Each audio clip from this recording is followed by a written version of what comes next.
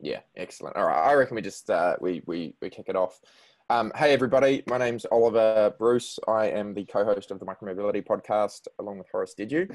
I'm sure a couple of you may be familiar. Hopefully, you might have listened to the podcast at some point. And I have with us today Frank Mong, COO of Helium, and Eddie Lee, the former operations lead for Line. How are you guys going today? Hey, great. How are you? Well, I'm really well. It's early in the morning for me, but I'm excited to down here in New Zealand, but really excited to have this conversation.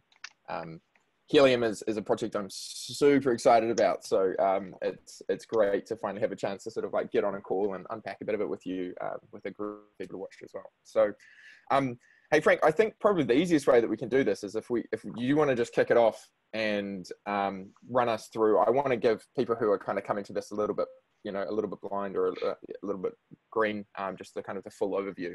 And once you've kind of done that, then we can, yeah, exactly. Great. And then we can go from there. Yeah, I'm happy to. Thanks for having us. I really appreciate it, Oliver. What I'll do is I'll just spend a few minutes to give folks context for those that don't know who Helium is, give you a quick overview of who we are, and then we'll introduce our good friend Eddie from formerly with Line. And we'll go through a bunch of Q&A with Oliver. So let me just kind of walk you guys very quickly through Helium. Helium Inc. Started actually in 2013. So we've been around for quite some time. We were co-founded by Sean Fanning, the former founder of Napster, and Amir Halim. And Amir Halim really comes to us from his video game industry, where he was actually, I think, Quake 2 or Quake 3 world champion for a while. So the two of those guys came together and they really wanted to solve a problem of connecting devices to the internet, not your cell phone or your laptop or your Apple TV, but small little sensors. And the problem that we believe is that when you leave the home and you leave your office where there's no Wi-Fi and if there's no Bluetooth within arm's length, you really don't have any option to connect devices other than cellular technology. And we all know with our iPhones and Android devices, cellular data plans are quite expensive, regardless of where you are in the world. So expecting little sensors like temperature sensors or GPS tracking sensors to have to pay a cellular data plan to operate, I don't think is reasonable, nor is the battery life of having to charge it every day convenient.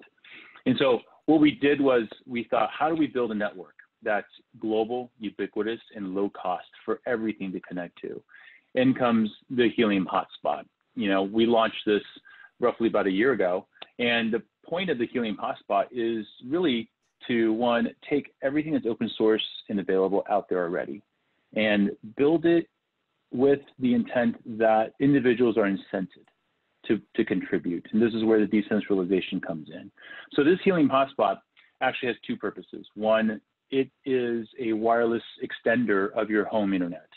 So if you have Ethernet or Wi-Fi at home, this will extend that range into a LoRaWAN signal. LoRaWAN, if you're in IoT, you're probably quite familiar with LoRaWAN. It's part of the LoRa Alliance, part of Symtech. They created that to connect IoT devices. It uses open spectrums around the world. And so we've adopted LoRaWAN. And what we've done is to create this incentive model to have individuals and consumers build a network. We leverage the power of blockchain, and we created a novel blockchain that has something called proof of coverage, where each of these hotspots will talk to one another within kilometers or miles from each other. And in that talking to each other, it creates this ability to prove to each other that they are real, they're available, they're providing coverage for little devices. And in doing so, they're mining a cryptocurrency called HMT. And that's the incentive model for creating the network supply out there. And that's what we have done in many cities around the United States and Canada.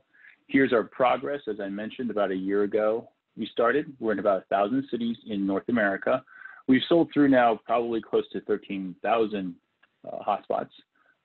And beyond North America, we're selling into Europe now. So we're actually actively selling into Europe. There's already some traffic on. It's still early days, but we're roughly seeing about 12 million packets on the network per month. And we've got roughly 2,500 or plus users, and that includes developers, enterprises, small businesses using the Helium network for various applications, including micromobility, which we're here to talk about today. This is a screenshot of the map of what the network looks like. You can see this for yourself either by downloading the Helium app, which is Helium Hotspot app, or you can go to network.helium.com and you can see for yourself.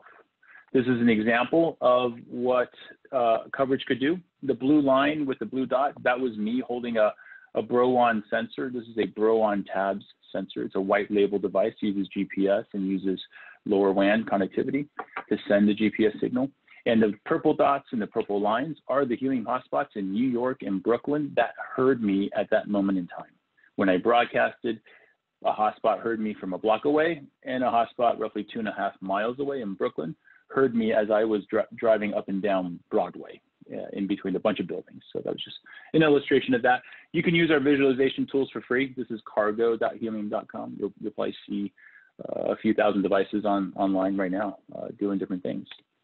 Love to invite everyone to obviously to join the movement. Check out our website, helium.com. Join us on social media. And if you're interested and you're technical, don't forget to join us on Discord. We've got roughly 2,000 members now on Discord. It's discord.gg/helium. That's our link for Discord, and I'd love to see you there. And that's Helium. Awesome. Hey, thank you so much for that, Frank. It was a great rundown for us to get intro to it. So look, I figure there's a couple of interesting questions that I kind of want to like address up front before we kind of get into it. And for folks who are in the chat, one, apologies, that was me bumping around during the presentation. I put myself on mute. Won't happen again. And then the second is if you have any questions while we're going through this, please drop them into the chat, and we'll allow ourselves to kind of go through those once we've had a couple of questions between myself and Frank and Eddie. Cool. Well, Frank, I'd love to. One of the things that is really interesting, and I get a lot when I talk to people about Helium, is they say, "Why blockchain? Why, this is a blockchain project. Why do you need blockchain to be able to do this?" And that's just I think, it's a word not everybody kind of understands or why it would be useful. And I thought maybe we could just really quickly at the front address why it is that you've kind of structured the network in the way that you had using that. Yeah, I think the why blockchain really has to come from, what problem are we trying to solve? And this sort of came about, I want to say 2.5 years ago, roughly, when we realized as a company, after going through different iterations and twists and turns to find product market fit. So Helium started off as an IoT company, building hardware.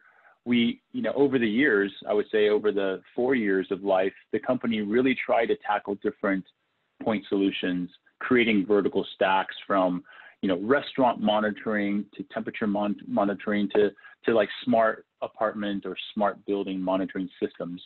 And you see a lot of that, in the IoT world over the years.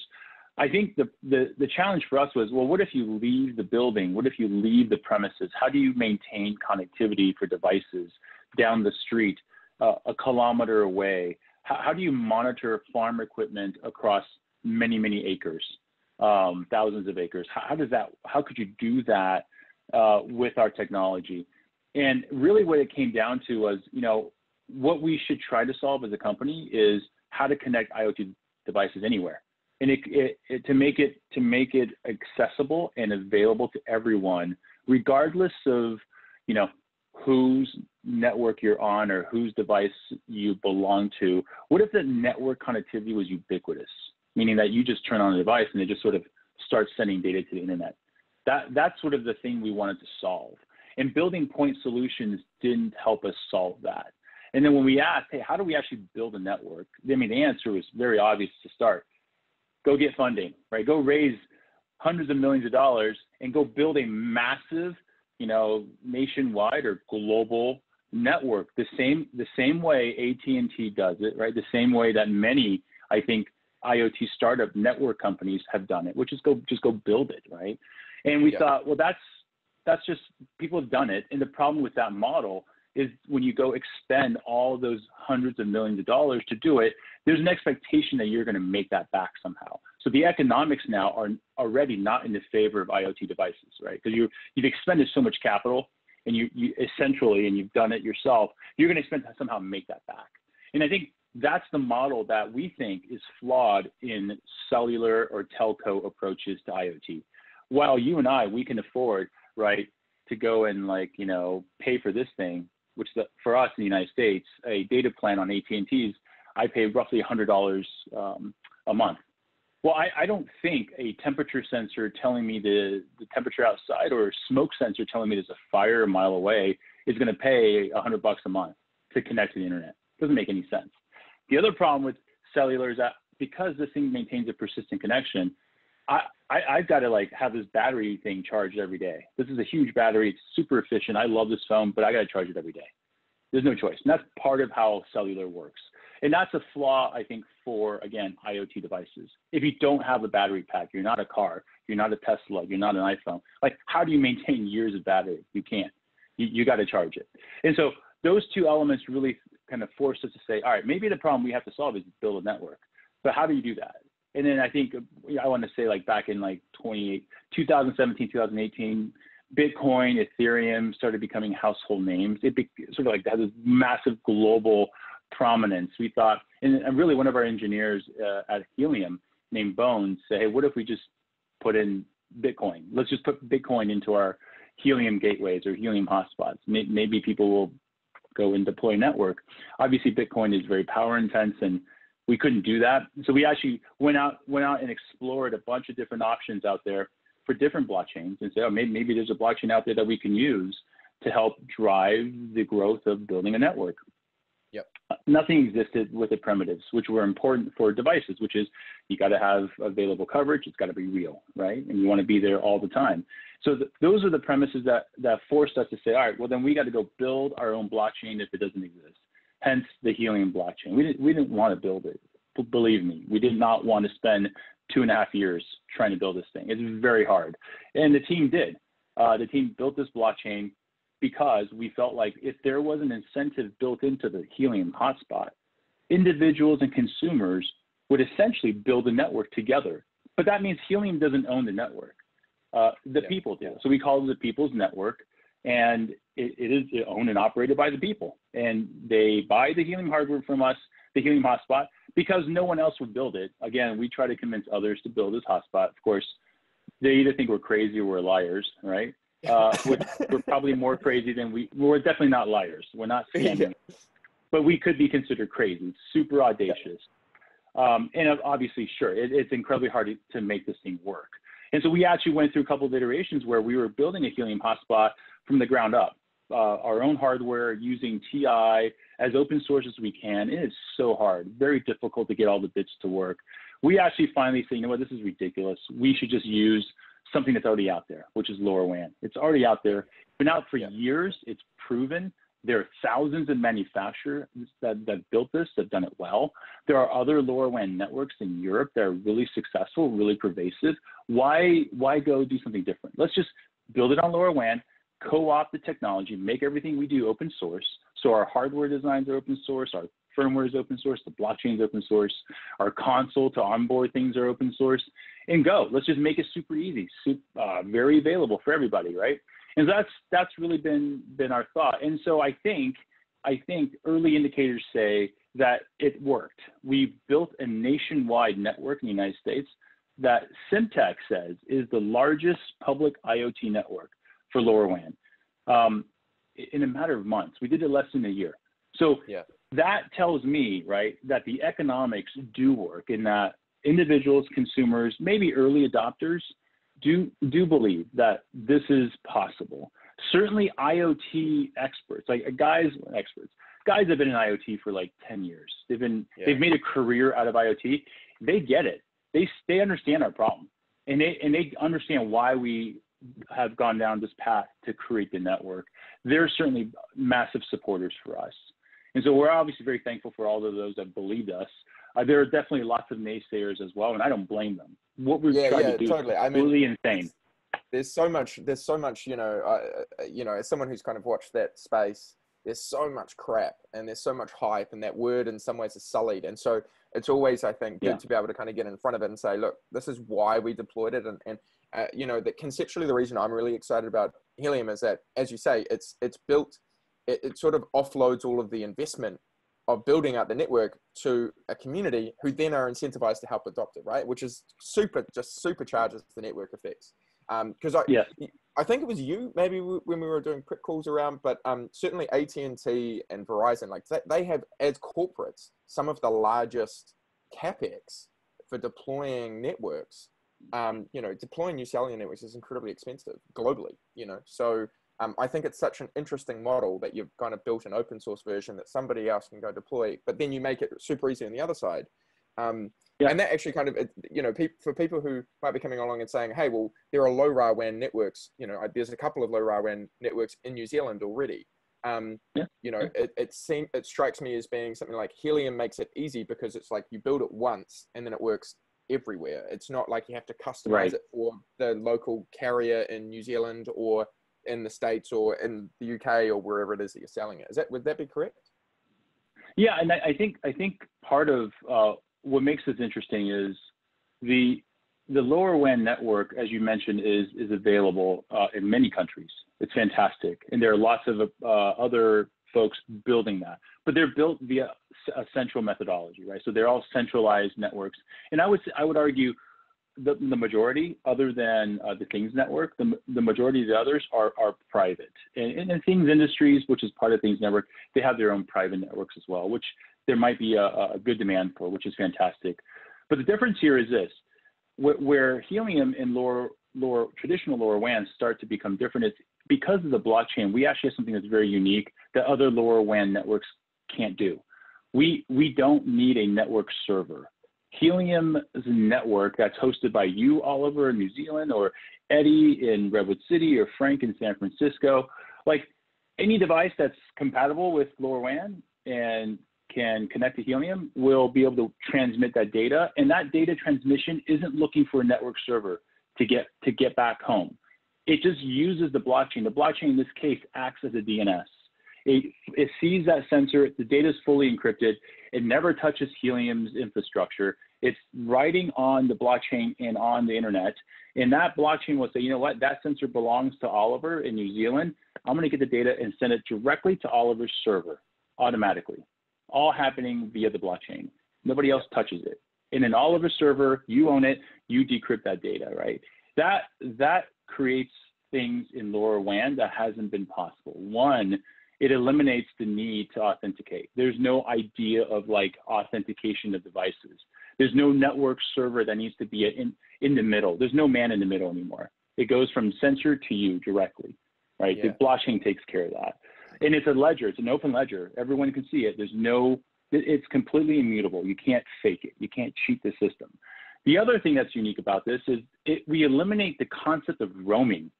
So if you're a device that's operating in New Zealand on the Things Network, and that device, happens to run out of the range, it's no longer in range of the Things Network, and some other vendor, some telco in New Zealand has a different LoRaWAN network, they won't accept your info unless there's some kind of data treaty or data agreement, right? So you're not going to get your data. Helium doesn't have that problem. It doesn't matter if it's my hotspot, your hotspot, right? The audience here, we have 73 folks, their hotspot, it doesn't matter. As long as the data speaks LoRaWAN and it's compatible with Helium's blockchain, boom, you can send it from anywhere, right? And so those are some advantages, I think, between our approach to creating this network, which relies on the people, and the traditional means of like the LoRaWAN world, I would say.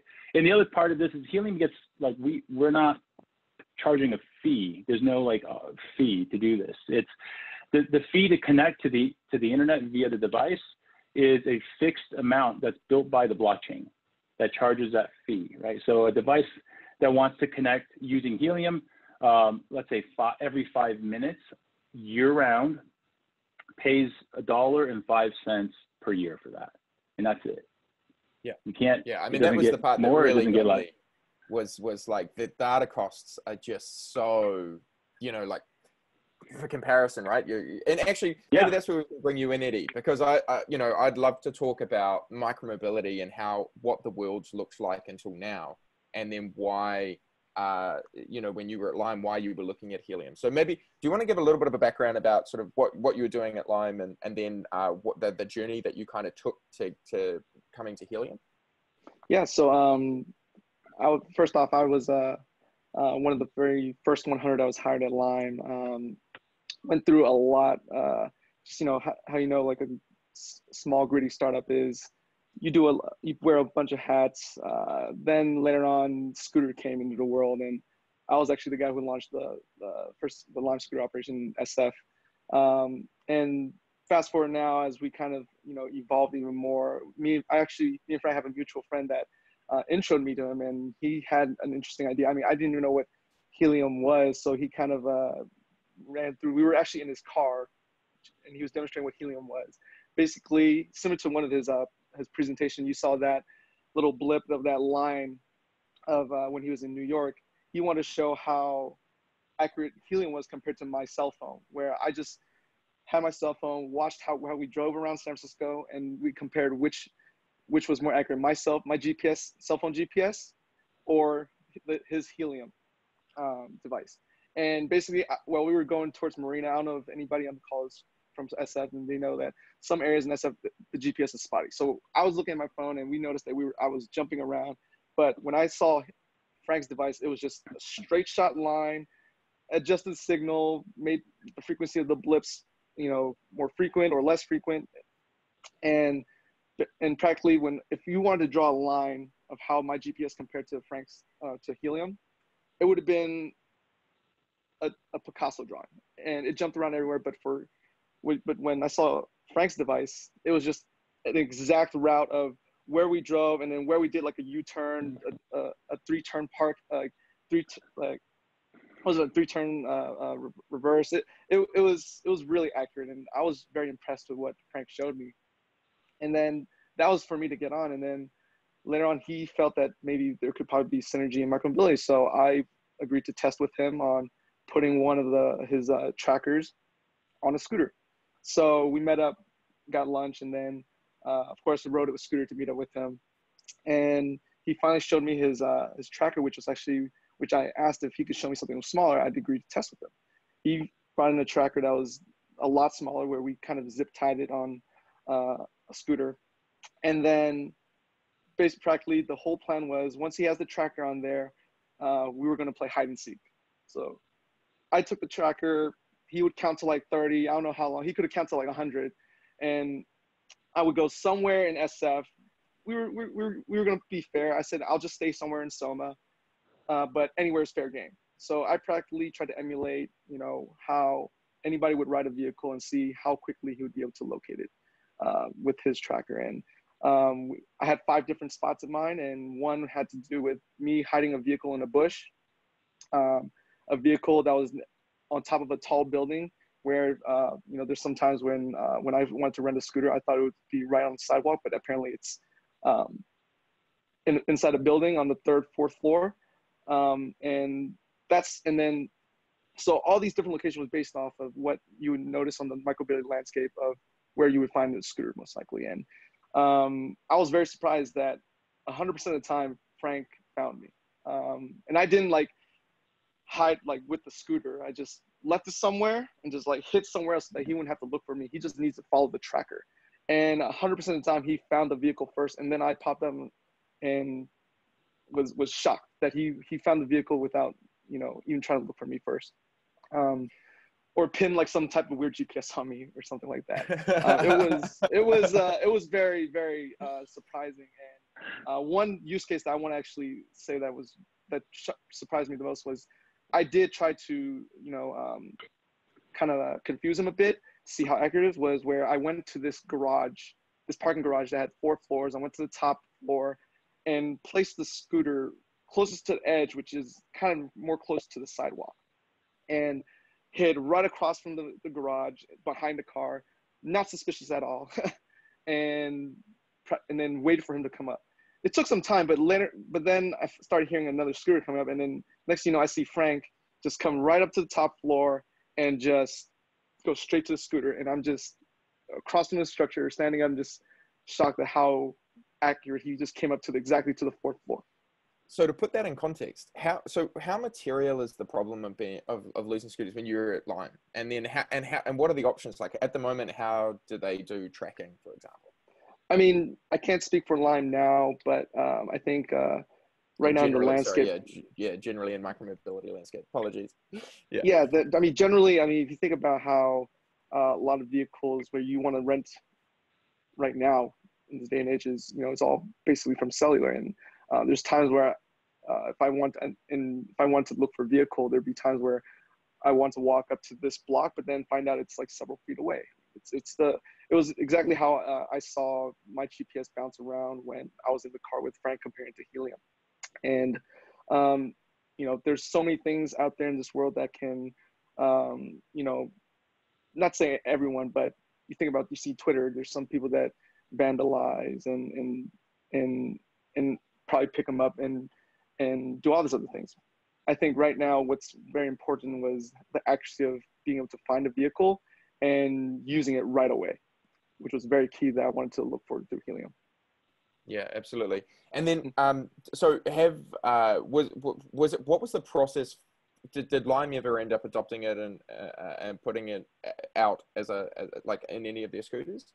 Or can you talk to any of that? Once again, I don't know now, but I think there was just a lot of projects going on that, you know, after, you know, working, testing with Frank, there was definitely something that could have been there, but there's just so much going on at that time when we were trying to be global and maintain, you know, trying to change how the world moved. There was just a lot of things that kind of, you know, that didn't come to fruition with Helium, but it was definitely fun testing. Yeah, Eddie, like just to get folks context, Eddie, this was like maybe a year, I think it was almost a year ago, when we first did this, almost maybe a year longer. Ago.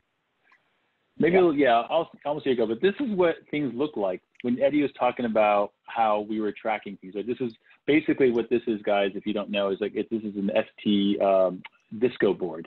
So it's a developer board. It has the Syntec LoRa chip in here. And then this is a GPS module on top. But we basically use this developer kit to create this sensor. So the GPS sensor that can get there's a GPS antenna right here, and that gets the signal. And this transmits the signal to the Helium network, right? So when Eddie and I, when we first met, he was like, dude, that's too big. Like we can't use that on a scooter.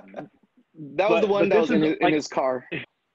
Yeah, I mean, it was over a year ago. We were testing call it an alpha or beta network in San Francisco. We only had six essentially equivalent Helium hotspots. So we had 6 of these things spread out in San Francisco.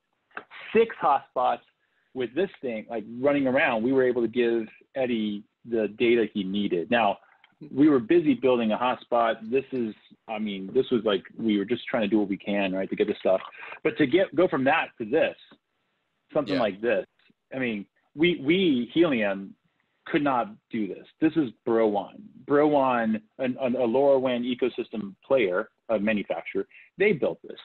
But imagine this is just the casing. The guts of this is much smaller. Once we had something closer to this and we showed Eddie, I remember DJ and Eddie were like, holy cow, that's definitely a game changer, right? And then I guess unfortunately things stalled out a little bit, like fits and starts, because unfortunately like Eddie and DJ are no longer with Lime, so we went through a bunch of different new people, and like as Eddie mentioned, they have lots of priorities, and the company's going through tons of change.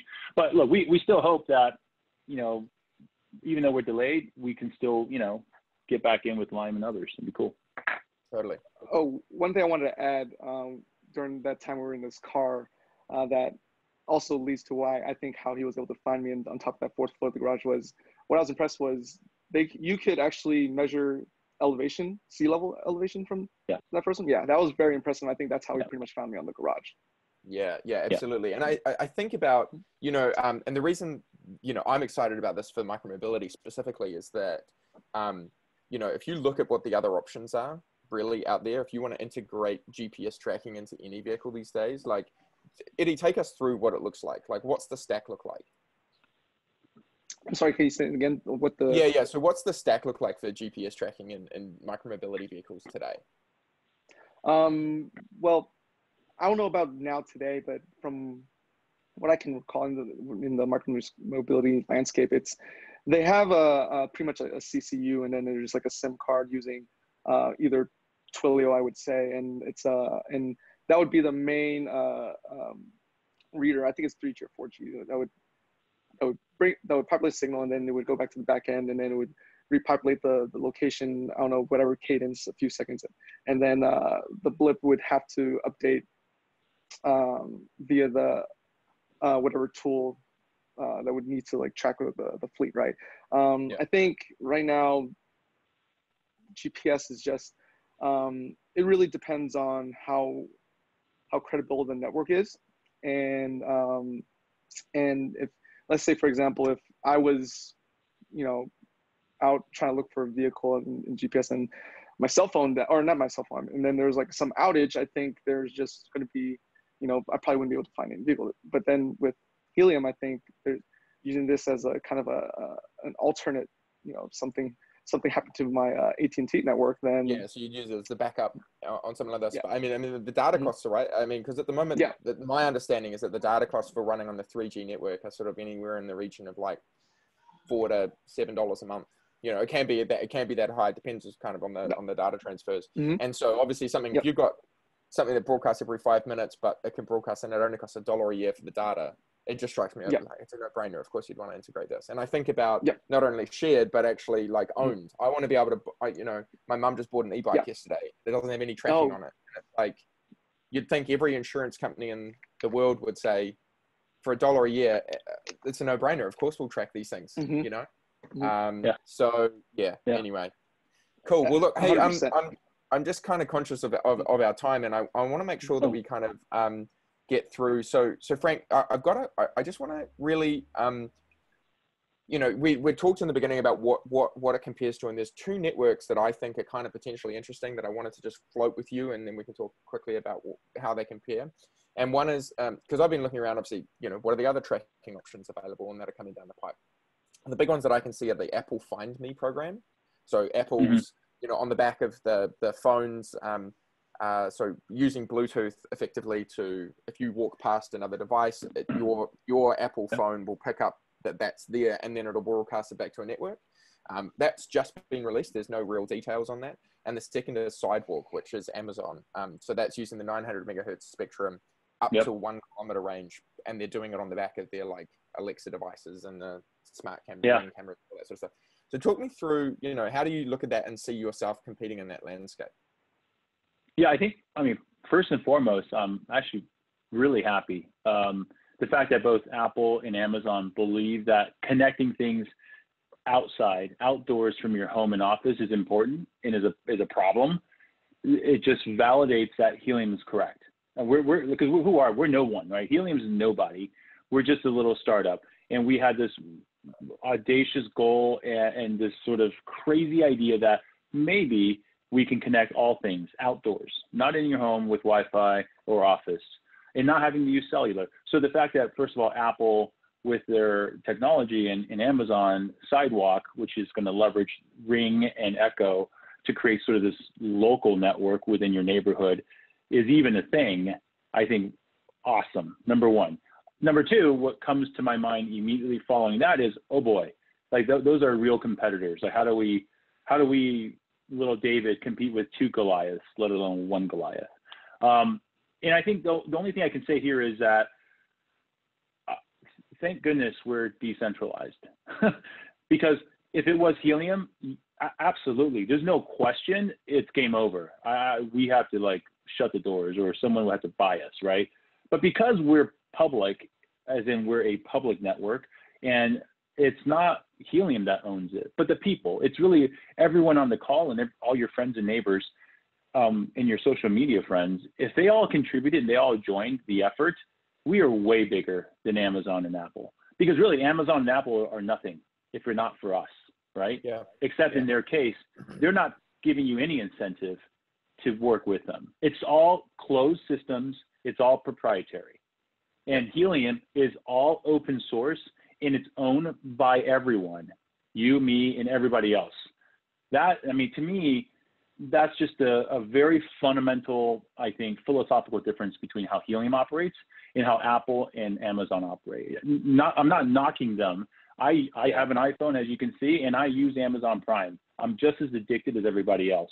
But I think when it comes to IoT connectivity, I continue to believe 100% that creating a network where it's powered and owned and operated by individuals and everyone is a much faster network rollout, and the incentive is there to continue that network to survive all of us. I mean, that is the goal, is you want something that's reliable, but that can scale quickly and that just works everywhere. And I don't think a closed system that's proprietary can go as fast as we can, especially with the power of the people. Totally. I was thinking about, for example, what it would be like if you had, so the reason I think Helium is kind of conceptually interesting as well is it's like, oh, hey, we've got this new, I don't know, bunch of drone trackers or something like this, right? That, you know, and you want to have something on the top of a mountain somewhere, and to go and try and convince someone to go and leave an iPhone at the top of it on something that's effectively like a Bluetooth connection, right? So it's only like 20 feet of range or something. You're not going to go and convince them to do it. But if there's an economic incentive to someone to go and put these somewhere, well, they'll work it out, you know. And I think about it even from, you know, there is no Helium network in New Zealand. Frank, I want to deploy it, you know, and I look at it and I say, well, I should buy a bunch of hotspots and deploy it because I philosophically agree with it, but also as well, I think there's an economic incentive in me doing that as well. And I just, I think that's such a conception, such a shift. So totally get your points there. There is, before we go into questions, because we're going to go to questions in about 2 minutes, so please drop your questions in. But I just want to talk very quickly about, you'd showed that original transponder, what that looked like, and then where you've got to today, and because you've just released the is it the tab, the Helium tab? This tab, yeah, totally. And so talk us through the tabs, where you got to. So they cost $50. What's the battery life like, and what's the kind of cost of data, and then where do you see it going from here?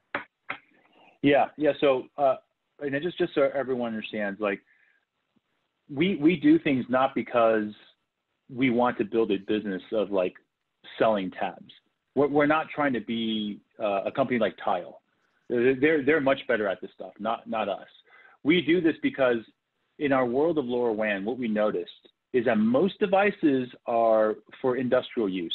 So, you know, they're kind of, they look more like this. This is like a Tiktaalik water leak detection sensor, right? They look more like this than something consumer-esque, or they look like this, which is kind of intimidating for most people, right? If you're not technical. And so what we find is that that's certainly true on the hardware side, but it's very true on the software interface side. So what we did was we took off-the-shelf Bro-On tabs, right? This is just built by Bro-On, and we created a beautiful app for it so that consumers can use this.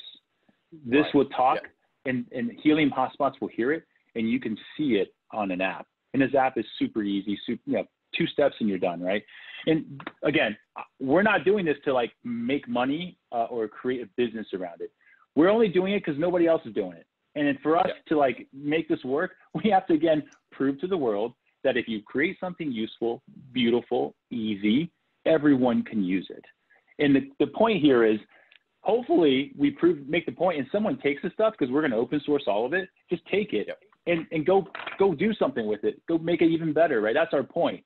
And so that's what that is. So this thing, if you weren't clear, Helium tabs is $50.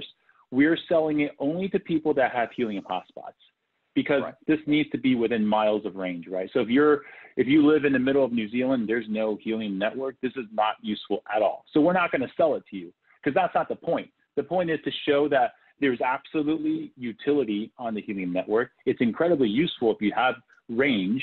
And if you have a hotspot, it's going to be useful. And $50, I mean, we're not making any money on this. This is you know, if you go buy this without Helium's app, it's like $50. So there's no difference.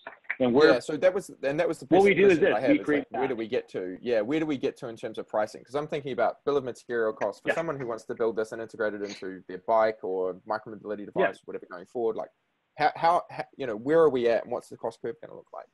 Yeah. So basically the most expensive components in here are going to be the GPS sensor and antenna, and probably, you know, the plastics, like the bill of materials to actually get this thing to be built. But I think the GPS components are probably the most expensive out of this, anything in here. The LoRa chip is relatively cheap, I would say. The circuitry is all fairly cheap. The battery's probably relatively cheap. But if you were like able to say build hundreds of thousands of units to 1 million units, the cost of this should go down into like single digits. It should be less than $10, right? You should be in that $8, $9 range. Again, we're not in that business. That's like Tile's business. They should do that, not us. Totally. And they can do it. They sell hundreds of millions of those things. No, I mean, I'm just thinking about it for someone like, I don't know, Specialized or Van Mouth or any of these other, you know, micromobility companies who go, look, for $8 or 10, even $15, just adding it as an option, and then saying, you know, hey, look, you can activate it and it's going to cost you $5 a year or something like that. Just purely from it just makes sense to include it and you know, activate it, and then they can make ongoing software fees or something like that off it. So that's cool. And I think and I think, Oliver, when you start, you know, you're talking about scales of Specialized, right, or Van Move, where they're selling tens of thousands of bikes, hundreds of thousands of bikes maybe worldwide. Cost per bike becomes a big question, and then beyond that, it's beyond the data rates, right? You already mentioned cellular being maybe $10, you know, whatever it is, $6 a month versus Helium, which would be pennies a month. It's really the cost of actually building that. I don't know the exact cost of building a cellular module and integrating cellular modules into the circuitry of a bike or scooter brain, but it's not cheap. It's not easy either. It's fairly complicated, and you're talking about a lot of proprietary tools that you have to make the initial investment in. But in the world of LoRaWAN, it's nothing. This is easy. I mean, the guys that are experts or been in IoT on the call today, they know this is LoRaWAN, and building this stuff is simple, very cheap. Yep, awesome. Okay, great. Well, look, let's jump in. We've got about 15 minutes or something here, so I'll just read them out as they're coming in. But Howard asks, when Africa and Southeast Asia? Yeah, no, good question. So I think Africa, Southeast. So when it comes to LoRaWAN, the most important bit across the world is actually I'll call it the FCC certification, the frequency certification for that region. So Southeast Asia, depending on what country you're in, that government's going to have certain regulations on what their open spectrums are. So in the US, it's 915. In Europe, it's 868. In China, it's 477. I don't know what it is in Southeast Asia, depending on what country you're in, but that government body needs to support that. Good news is LoRaWAN is global. They're everywhere. So as long as you have a LoRaWAN device, or if you have a LoRaWAN gateway, that gateway can be Helium compatible. We actually are coming out, and we've already been doing a lot of testing on this, where if you have another branded LoRaWAN gateway, let's say a popular one is Tectelic or something, you could load our quote unquote miner software onto the device if they have enough horsepower on the CPU side, or you can host that miner in the cloud, and we have all the code in our GitHub, and you can convert your existing LoRaWAN gateway hardware into a Helium compatible hotspot. And you could do that in Africa. You can do that in Southeast Asia. Again, you don't have to use Helium. We've open sourced everything. It's in our GitHub, github.com/Helium. Go get it. Go build. Go take it. It's free. So, awesome. So when Africa and Southeast Asia, now go and build it. Yeah, epic. There's a question here, Frank. Why did you use blockchain and not some other DLT, so like IoT Tangle or Hedera Hashgraph?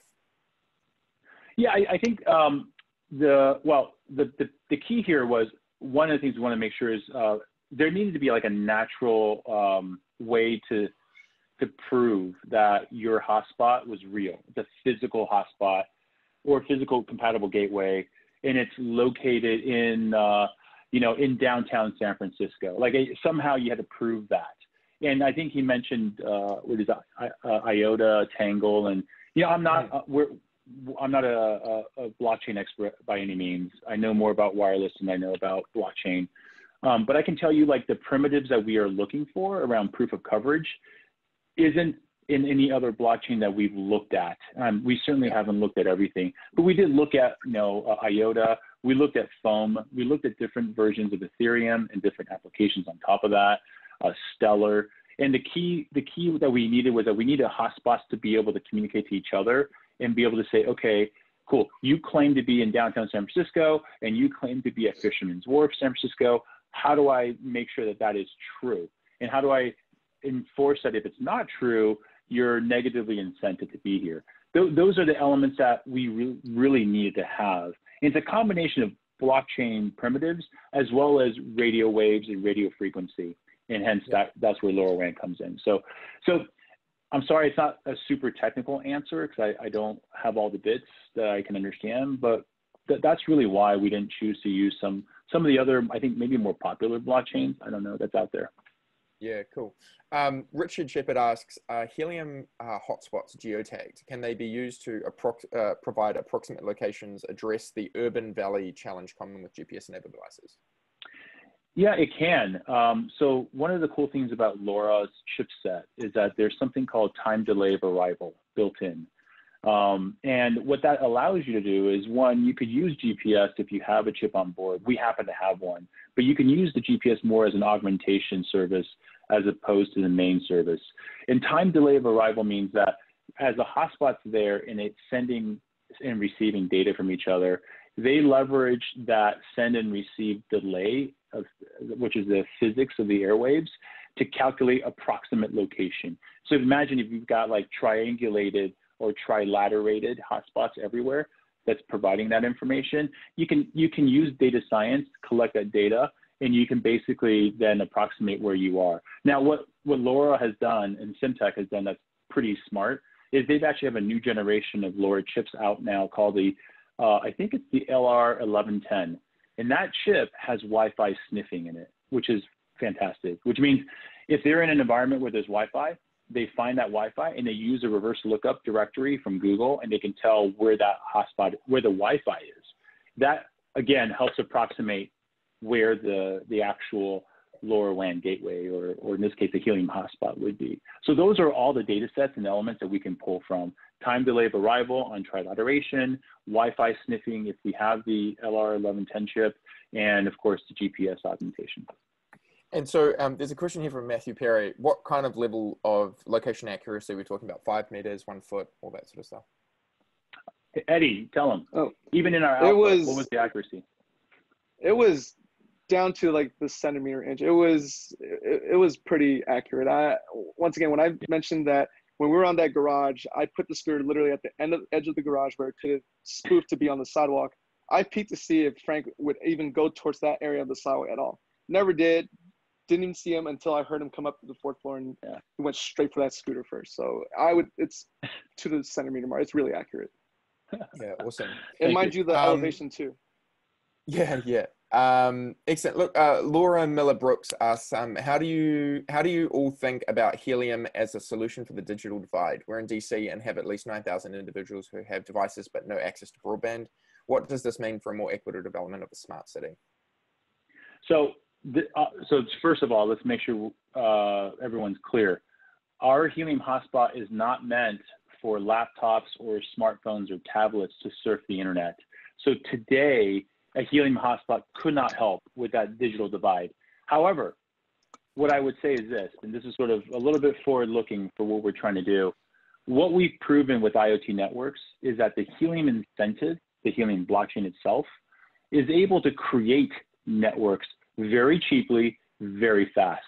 So imagine if we were able to take the Helium blockchain, separate it from the actual IoT application in this case, and applied it onto a 5G gateway or a Wi-Fi gateway, right? But all the primitives work the same. It uses LoRaWAN to sort of check each other, but the service provided is not LoRaWAN, but in fact it's 5G coverage or Wi-Fi coverage.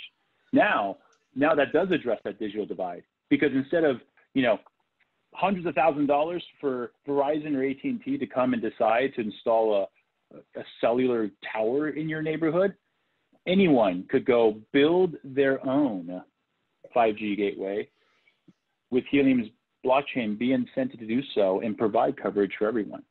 I mean, that's definitely within the realm of, I know it sounds crazy, guys, I know. No. Building It's a just network interesting like this because is crazy anyway. Yeah. Well, that's an interesting one only because I know that there have been efforts in the past, right? Like, what was it, FON and the other ones who were over in Europe. There was that, everybody was like, but it was typically cell providers, people who were like actual normal telcos saying we're going to kind of go back down another level and try and get an open source Wi-Fi network so that we can facilitate that. But it would never, they've never really taken off. And this is, it's an interesting one. I'm keen to kind of have a look at it as well. Yeah. All right. Matthew Perry asks, could this integrate with current IoT devices like what is offered off the shelf with companies like Okai? I don't know, Okai, but here's what to look for. If the device supports LoRaWAN specification 1.0.x, it absolutely can work. If you're in the United States, the only other caveat is that you want to be on subband 2. The rest of the world, it doesn't matter. As long as the device supports LoRaWAN 1.0.x, it can operate on Helium.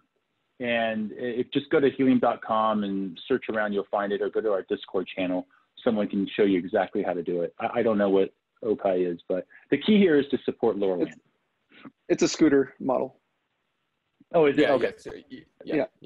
And actually, it's really interesting. I don't know if they have that in their IoT stack, but it's one of those things that I think definitely a conversation to be had in that. And like in general, hopefully everybody on the call. I know that there's a couple of you who work for manufacturers, so it would be great to if you want to have a follow-up conversation with me or with Frank.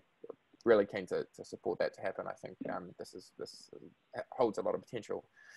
We've got an anonymous attendee asking, does the tracker tab use GPS and Helium network to find location or only Helium triangulation to improve battery life? It can be both. So with, like I mentioned before, I would say if you use the latest SimTech technology, the LR1110, which is, by the way, very cheap. So if you're a new scooter company or you're a manufacturer thinking about this, definitely look into the LR1110. With that chip, I would say that chip plus the Helium network coverage being available, you'll be able to use trilateration from the data collected via the LoRaWAN gateway, the hotspots or gateways that are compatible, and the Wi-Fi sniffing on the LR1110 adds a whole another level of just like verification, right? So if you doubt, if you're not sure if that scooter is there at the moment, you can certainly be sure that it's in a range of several different Wi-Fi hotspots via the directory lookup. So I would encourage you guys to look into that. It's pretty cool. Excellent. Someone was asking, when can we buy hotspots in California again? Okay, sorry. So I don't know if this is widely known, but we've sold out again in the United States and Canada. We've sort of put a few regions on allocation. Like we think Canada can use a few more hotspots, so we've got a few reserved for that, but that's about to be sold out as well. And there's a couple of states, United States, I think we're selling into. I don't know, if you seriously want one, just somehow DM me. I don't know, Oliver, how they can contact me.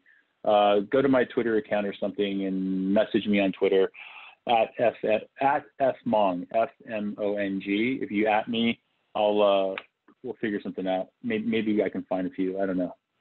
Cool. Excellent.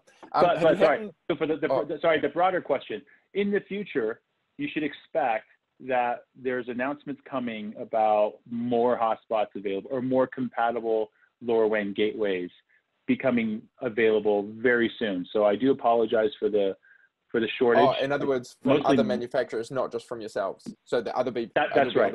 Yeah, awesome. Yeah, great. Yes. Super interesting. Yes. Sorry about that. Not at all. Have you had any interest from, Doug is asking, have you had any interest from self-driving vehicle companies for mapping accuracy needs? Self-driving. No, we haven't talked to, not that I can recall immediately if we talk, well, I mean, we've talked to, we've talked to companies that are in lots of businesses, including self-driving vehicles. It's not their main business. But we have talked to a couple of different entities that do have self-driving technology. We are not actively, doing any testing with them though. So if you have someone interested, happy to get them whatever starter testing kit they need to get going. Yeah, awesome. I've got a question here from Brad Wall. I'm trying to build a scooter membership cooperative co-op with a volunteer run work to own program, and we'd love to integrate Helium into scooters and EV charging stations. How can we partner together? Yeah, anyone who has great ideas, send me an email, frank@helium.com, or go on Twitter and at me on Twitter. We have test kits. I mentioned these are dev kits. You can always start with this. If your region doesn't have any Helium hotspot coverage, but does have lower WAN coverage, we can I can point you to all the software to convert them. It's actually very simple. It's pretty easy. Nothing complicated or shattering, especially if you're, building a tech cooperative or anything like that. But yeah, happy to work with you guys. Yeah, awesome. There's someone here asking, so Helium type coverage is a real possibility for the new CBRS spectrum. I don't know what that is. If you could explain what that is, if either of you know, and then potential. I have no idea what CBR is like. Okay, cool. All right then. That's a question for Andrew. If you want to follow up directly with Frank, that's probably the best way to do that. And I'm just looking. I think we've got one or two more questions. So Matthew is asking, what are the security risks involved in having devices actively communicating with hubs, bypassing typical security measures? To me, there's sort of like two parts to security. One is sort of the device sending data through a Helium hotspot going to the internet. There's that security. So we're talking about GPS reading, temperature sensors, smoke reading, motion detection, water leak detection. Like, these are the typical sort of sensoring, right? In that world of 24 bytes to like 24 kilobytes, that's fully encrypted. So they have these hardware keys embedded in the actual device itself. The data is fully encrypted. That data stays encrypted when it hits the hotspot. It continues to be encrypted when the blockchain is doing its lookup, because there's a header on there with what we call an OUI, Organizational Unique ID. That OUI tells the blockchain who it belongs to. So there's a kind of a DNS lookup. The blockchain says, oh, great, this OUI belongs to Oliver. Then that packet that's fully encrypted, stays encrypted, goes over the internet to Oliver's server, and Oliver's server has the private key to unlock that. Then only Oliver and Oliver's applications can see what that data is. So that's one aspect of the security, which I think, I don't know what more you can do to secure that. It's not foolproof by any means, but so it's pretty darn secure. They can see that I have communicated data back to me, but they can't see anything of that data. So that's the they have no idea. By the way, they don't even know it's you. Oliver's identifier is an OUI. So it could be ABC. They don't know it's Oliver, right? Blockchain doesn't know who you are. It just knows you own this OUI. So then that's one. The other side would be the hotspot itself sitting in your home network. How secure is that? The good news is this: the hotspot doesn't have any inbound ports. All right, so there's like not really a way for you to get in there. It doesn't use IP address schemes, right? LoRaWAN is not IP based. It's not your traditional IP. It's all radio waves. So it's analog to digital. So that really limits the attack vector dramatically. But again, it's still not foolproof. So Helium, what we've done is on the hotspot itself, we've run pen testing, we've run software review, and doing it once isn't good enough. So we've solicited HackerOne and their community to run continuous pen testing against the Helium hotspot, against our infrastructure, against our console environment, which is the onboarding environment. So a lot of components of Helium that's open source and available for anyone is constantly under HackerOne community pen testing. Yeah, awesome. Hey team, well look, we're right up on time, so we're going to have to jump off. But for folks who want to track you down, so as you said, Mong at Twitter, and Eddie, how would they track you down if they wanted to say hi? I don't have a Twitter, but you can reach me on LinkedIn, DM me. It's Eddie Lee, EDDIE, last name Lee, LI. Yeah, awesome, excellent. Hey, well, thank you so much, guys. I really appreciate it. This was I love this stuff. So this is really exciting session for me. Yes. Thank you, Oliver. Yeah, not at all. All right, guys. Hey, take care. We'll talk soon. Thanks very much, everybody, Take for care. joining. Thanks, Appreciate Oliver. it. Thanks, Luke. Yeah. Thanks, Eddie.